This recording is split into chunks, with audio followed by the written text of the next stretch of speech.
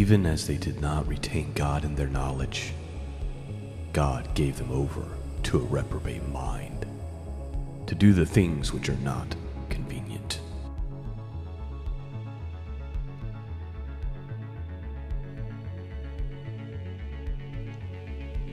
Greetings, my friends, and welcome back to the broadcast. I'm Sean, your host.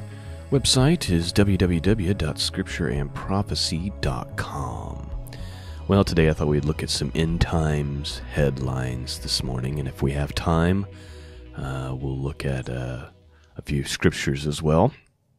But you know, the truth is that these strange headlines and these things are piling up much faster than they ever have in the past. Even though I used to talk more about end times and the things going on and news type stuff back in the day, there's actually more content available on a regular basis now than there ever was before, and sometimes it's even hard for me to decide what to take a look at. It wasn't too long ago I was talking about how it's just, you want to see the zombie apocalypse, just go outside, right? Like, go to your local mall, go to the grocery, go drive down a busy road, and you'll see just people acting insane. And I think I shared with you a story of how I was on my way to Indianapolis to go to a half marathon that I was running there, and I saw a guy get out of his car and yelling and threatening another car next to him, and people just, how rude people were. Well, I saw this article this morning, or a couple days ago, and I was reading through it this morning, and I wanted to share it with you guys as our first article. And it says it's from the end of the AmericanDream.com, and here's what the headline says. It says, "Have you noticed that the crazy people are starting to take over our society?" And when I saw that headline, I was like, absolutely. That's absolutely what I'm seeing. And it's like people have gone mad, have gone insane. And Romans tells us that even as they did not like to retain God in their knowledge, that God gave them over to a reprobate mind. And I think what we're seeing here is a society that has completely rejected God and says, we don't want the God of our fathers, of our ancestors. We don't want to retain this knowledge about God any longer. And as a result, they've been given over to a reprobate mind. And I want to say it's 2nd Esdras, and the Apocrypha says that in the last days, intelligence will flee. Something like that, I'm paraphrasing. But I wanted to read this article for you guys, so let's dive into it. Here's what it says. It says, "It's getting scary out there. In order for our society to function properly, we need to be able to assume that most people are going to behave rationally. And when I was growing up, it was generally safe to make that assumption. But now things have completely changed. No matter how hard one may try, there's simply no avoiding the hordes of crazy people that seem to be taking over our society. It is almost as if millions of us never learned basic rules for how civilized people should treat one another. Sometimes this manifests in behavior that is simply rude. Other times it manifests in behavior that is actually dangerous. And if you're really unlucky, you will personally encounter someone that has fully embraced depravity on a level that is most of us never even want to think about. Let me give you an example of a crazy behavior that is simply rude. Not that long ago, a Reddit user posted a photograph that really freaked a lot of people out. A female plane passenger took to Reddit this week to share a horrifying photo of a stranger performing a rude act during her flight. The woman, who goes by Woody Soprano on the social media platform, posted an image of a traveler resting their bare feet on her headrest. Though the Reddit user's face is cropped, her terrified eyes tell all, with the caption, "It's going to be a long flight." This woman was never in any physical danger, but this type of behavior is incredibly rude. Who would do something like that? Of course, sometimes crazy behavior does cross the line and actually becomes dangerous. For example, just considering what recently happened to a woman in Los Angeles. Hindi Van Tassel was parked in Hollywood after having a pleasant evening with her friends at an authentic Thai restaurant. Suddenly, a man randomly pulled her out of her car, dragged her out to the middle of the street, and dumped a bucket of feces on her head. Van Tessel said, and public records confirm, it was diarrhea, hot liquid.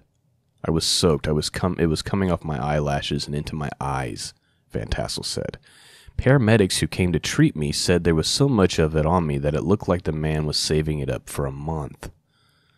Nobody in their right mind would dump a bucket of warm diarrhea on some random woman. But if you visit the major cities on the West Coast, something like this could actually happen to you. In San Francisco alone, there have been more than 132,000 official complaints about human feces in the streets since 2008. Side note, I should note that I've seen endless articles about that kind of thing over the last few years. I've never talked about them because they've just never take precedence over some of the more insane things.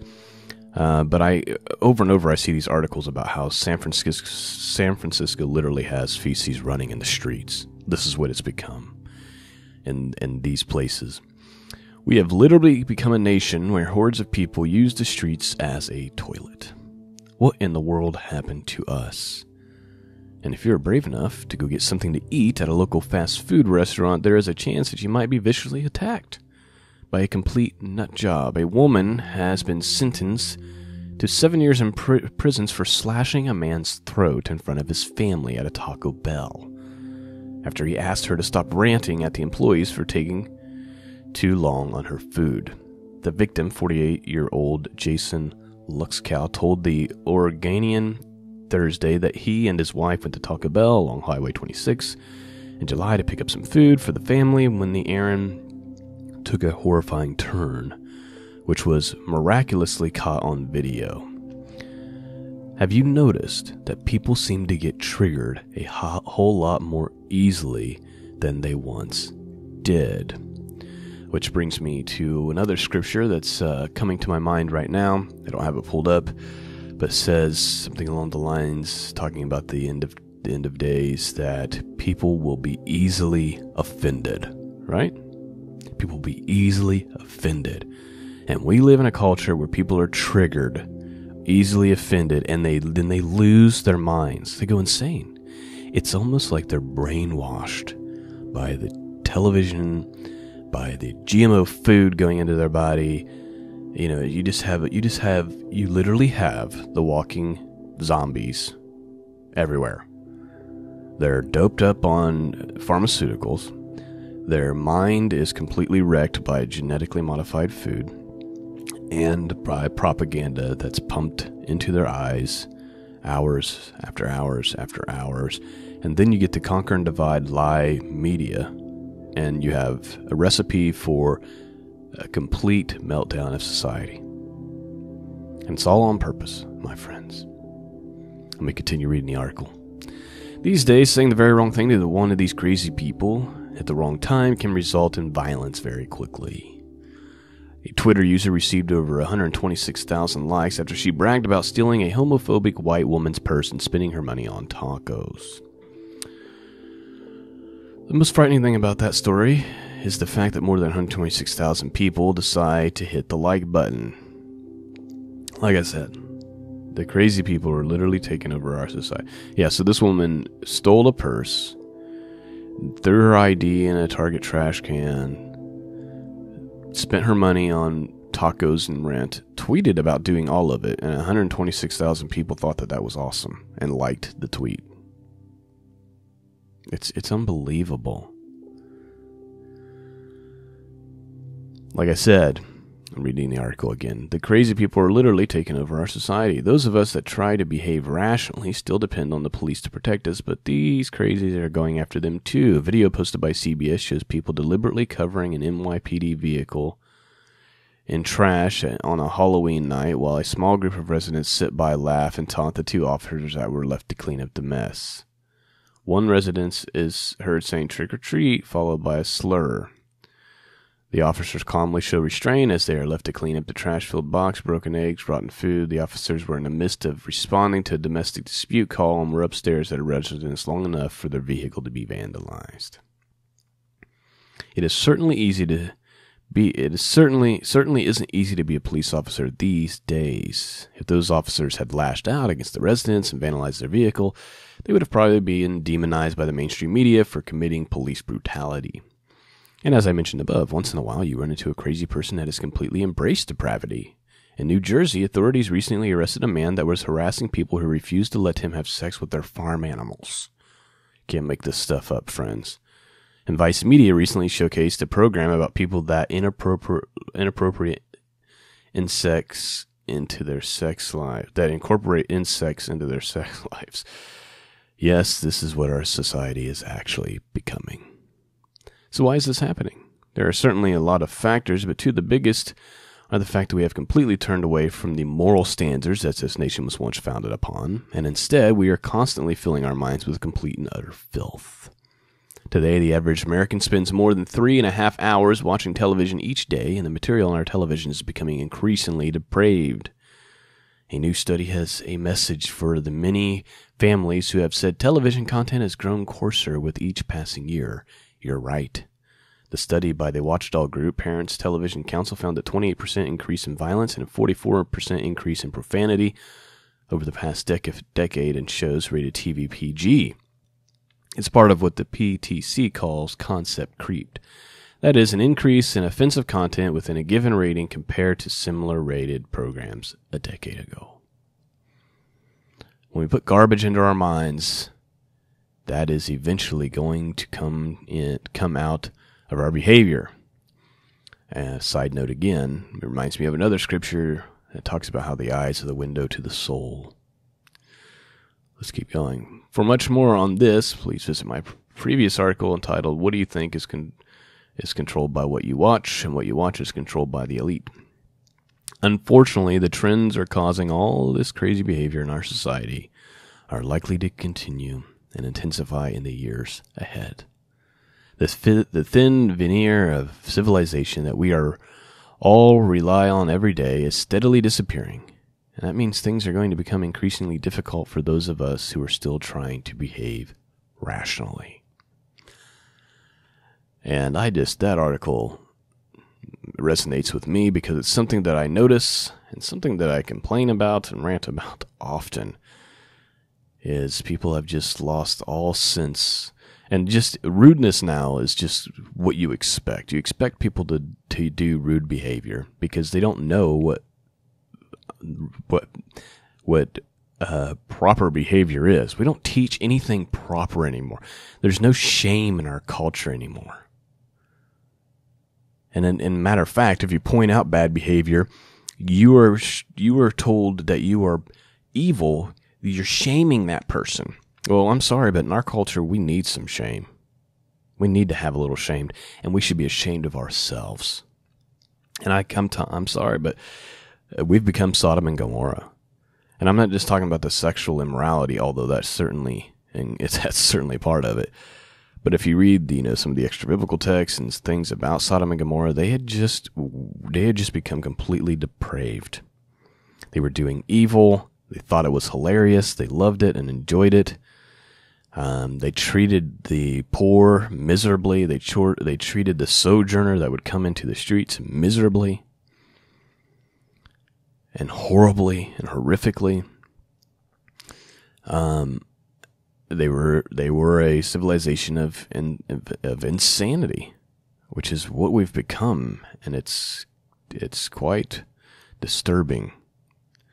And so I'll say it again. You don't need to watch zombie shows. You want to see zombies, all you have to do is dare to leave your home. And even as they did not like to retain God in their knowledge, God gave them over to a reprobate mind to do the things which are not convenient. That's Romans 1:28. Let's see if we got a couple more articles we can look at, and maybe just look at some of the headlines and not read the whole thing. Mark Zuckerberg says brain reading wearables are coming, but certain functions may require implanted devices. Man, this is right around the corner. As much as this is being talked about by the elite these days, And I hate to use the word elite because it's almost like we are admitting that they're above us, so we're putting them on some type of pedestal. Really, it should be the sociopaths that have somehow gotten power over the nations. But Mark Zuckerberg said on Thursday that he wants to work on a brain-controlling wearable and the implantable technology, and Facebook's recent acquisition of CTRL Labs was a step in that direction.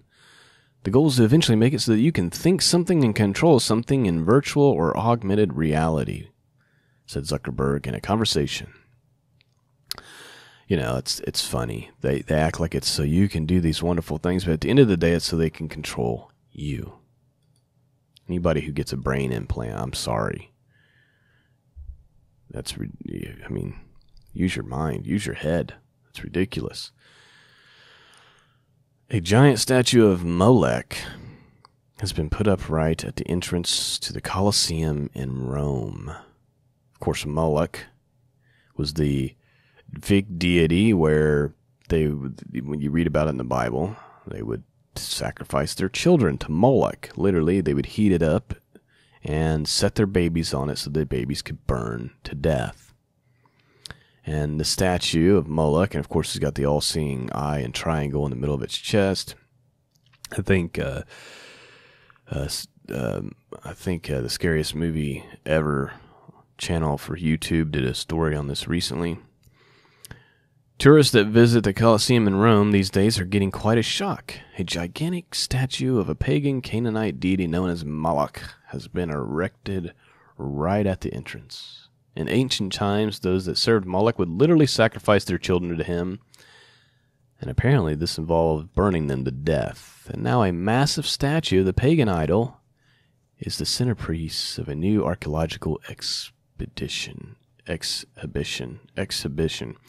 the world-famous Roman Colosseum. Yes, the exact same Colosseum where the countless numbers of Christians were martyred for their faith is now the home of one of the most monstrous pagan deities the world has ever seen. You know, it wasn't that long ago. Remember when they had the Ark of Baal or whatever it was called going around everywhere? And now we have a statue of Moloch being erected. I mean, we have just went completely bonkers. I think the last thing I'll cover with you guys today, again, in the spring I warned, because of all the flooding and all the terrible things going on, there's probably going to be a food shortage that eventually comes as a result of it. Food price increases for sure, because, you know, there was like 75-80% of the grain or corn was not able to be planted, and then what was able to be planted was mostly destroyed. And then we started getting record cold temperatures, which killed the stuff that was supposed to be harvested in the fall. And from everything that we're seeing and reading, it looks as though we are going to have a very, very, very cold winter. And so my recommendation to you is, if you do not have like a kerosene heater and some kerosene and some way to stay warm that's not reliant on government-controlled utility, I would highly recommend that you do so. Anyway, this article says, and maybe some food and water storage as well. This article says this: are you ready for a catastrophically cold winter? Here's what the mainstream media won't tell you. Experts are warning us that this will be a freezing, frigid, and frosty winter, and even though the official beginning of winter is still a month away, it already feels like it's in much of the country right now. Certainly is in my neck of the woods, friends. It's been winter weather for a couple of weeks. Over the next several days, it will literally feel like it's mid-January, and much of central and eastern portions of the United States, many areas will be hit by temperatures that are 30 degrees below normal, and heavy snow is expected in some areas of the Midwest. Unfortunately, this bitterly cold weather is coming at a very bad time for corn farmers. According to the latest USDA crop progress report, only 52% of the corn in the middle of the country has been harvested, so about half of the corn is still sitting out there. And these extraordinarily low temperatures could potentially be absolutely devastating. In essence, This cold front threatens to put an exclamation point on an absolutely horrific year for U.S. farmers. According to the National Weather Service, we could possibly see 170 potential daily records, cold high temperatures over the next 3 days. And he goes on to cite some more information about that. But that is some of the things going on in our world today, friends, that I wanted to share with you. And like I said, there's never an end of strange headlines. Let me just read a few headlines and not read the actual articles that I also have saved in the queue here. This one says, a rapid rise in actual witchcraft in America is real and frightening. You know, and that's another thing. Like, there's just a huge uptick in demonic activity, a huge uptick in people literally moving towards paganism and witchcraft, and it's all over the TV. It's all over our culture. I'd say that's something that's very disturbing to me. The way people act, like we read that first article about how people have just seem to have lost it. That's very disturbing to me. And then we have this massive movement towards artificial intelligence and genetic modification. As a matter of fact, here's a couple more headlines. AI deemed too dangerous to release and makes it out into the world. CRISPR, which is that technology they use to edit genes, approach to fighting cancer called promising in first safety test. And I think CRISPR, stuff like this, will be used to quote unquote help and have these great benefits, but of course it'll be used for evil. Let's see, what else do I have saved here that we could look at? Some of these headlines are just too inappropriate. I mean, they're true, but they're too inappropriate to read online, I feel. Oh, man. Some of the sexual things are just mind-boggling. I mean, this is what we've become as a people, as a culture. May God have mercy on our souls. You know, and the best thing that we can do is to walk out a godly life and to take care of the poor and those in need and be merciful and show the Christian walk. That is the best way we can make a change. As a matter of fact, I want to spend 5 minutes, if I can. I just want to read about the separation of the sheep and the goats. I'm going to try to do this quickly because we're running short on time. But we'll go to Matthew 25, verses 31 through 46. I want to just read that real quickly here. Here's what it says, King James Bible. When the Son of Man shall come in glory, and all the holy angels with him, then shall he sit upon the throne of his glory. And before him shall be gathered all nations, and he shall separate them one from another, as a shepherd divideth his sheep from the goats. And he shall set the sheep on his right hand, but the goats on his left. Then the king shall say unto him on his right hand, Come, ye blessed of my Father, inherit the kingdom prepared for you from the foundation of the world. For I was hungered, and you gave me meat. I was thirsty, and you gave me drink. I was a stranger, and you took me in. Naked, and you clothed me. I was sick, and you visited me. I was in prison, and you came unto me.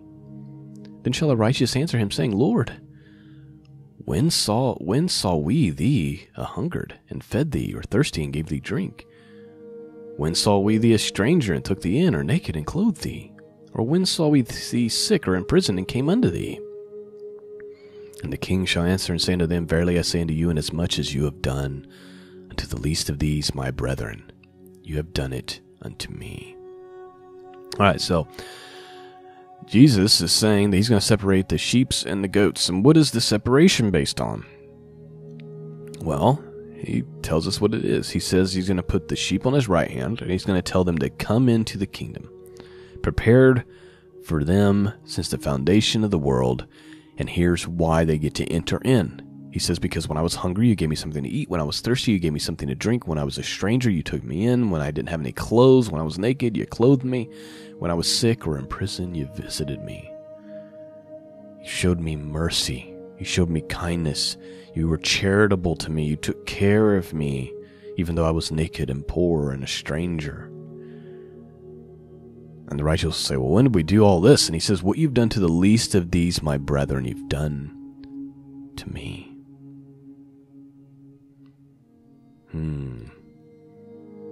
He tells us in Matthew chapter 5, blessed are the merciful, for they shall obtain mercy.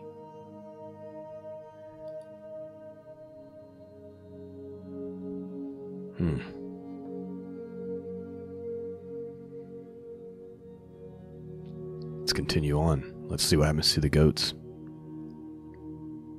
And the king, then he shall also say to them on his left hand, depart from me, you cursed, into everlasting fire, prepared for the devil and his angels. For I was hungered, and you gave me no meat. I was thirsty, and you gave me no drink. I was a stranger, and you took me not in. Naked, and you clothed me not. Sick, and in prison, and you visited me not. And then shall they also answer, saying, Lord, when saw we thee hungered, or athirst, or a stranger, or naked, or sick, or in prison, and did not minister unto thee? Then he shall answer unto them, saying, verily I say unto you, inasmuch as ye did it not to one of the least of these, you did it not to me. And these shall go away in everlasting punishment, but the righteous into eternal life. Jesus is saying, how you treat those in need, how you treat those less fortunate than yourself, how you treat the poor, the naked, the sick, the imprisoned, how you treat them, especially if they're your brethren in the faith, is the same as doing it unto Christ himself. And literally this whole conversation he's having about the separation of the sheep and goats, that's the purpose of the separation according to what he's saying here. You see, when we live this way, it's noticeable. And it's the best testament to others of the Christian faith. But when we're constantly angry and griping, and we're unmerciful, unkind, uncharitable, we poorly represent Christ.